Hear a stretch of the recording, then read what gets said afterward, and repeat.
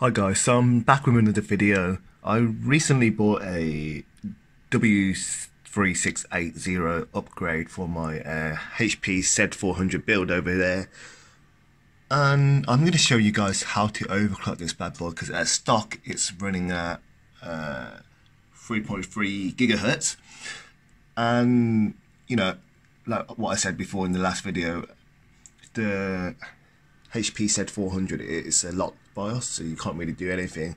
But thankfully, with this program called throttle-stop, you can turn up the performance, and you can overclock it a little bit more with the multiplier unlock.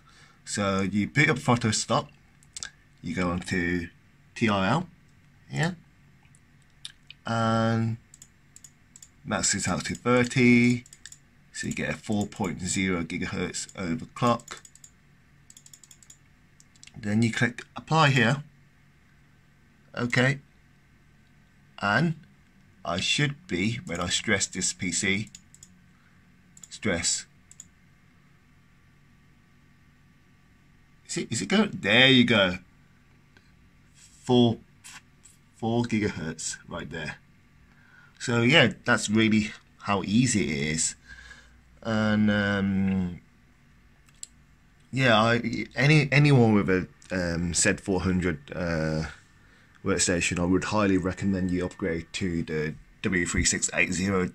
Yeah, that's about it for this video. If you like it, then give it a like. Give it a like, give it a thumbs up, and I'll see you guys in the next video. Goodbye.